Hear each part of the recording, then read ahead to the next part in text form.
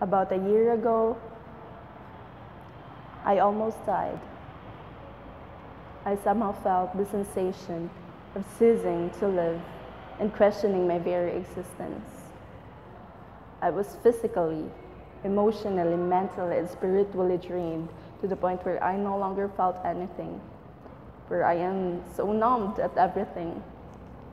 And in some ways, I just had given up. I remember back then I was lying on the hospital bed, weak and vulnerable, and bruises were all over my body. I was having the hardest time to breathe. Eventually, I skipped class for more than a month in total.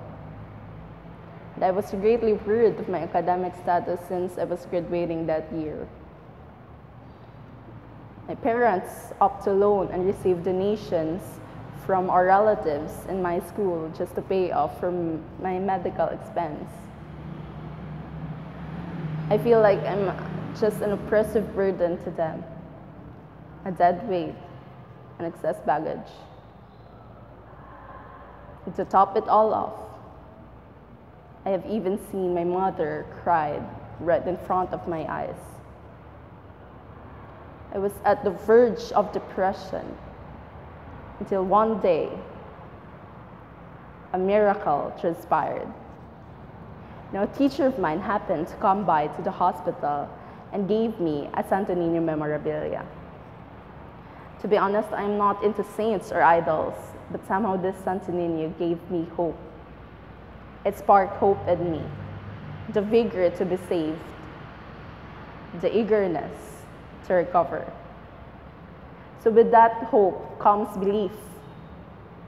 And I created this fixed belief that all my hardships and all the trials that I've been through are just blessings in disguise, and God had put me on that trial because He knows I am capable of surviving it.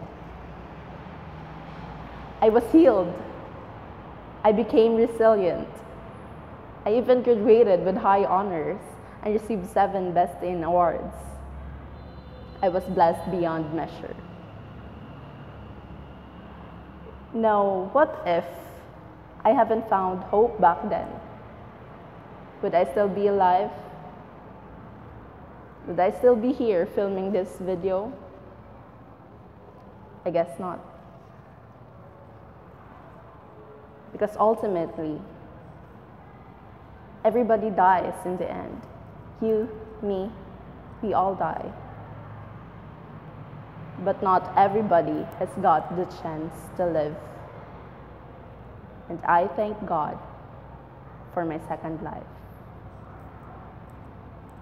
This has been Joana, Lyra, Donozo.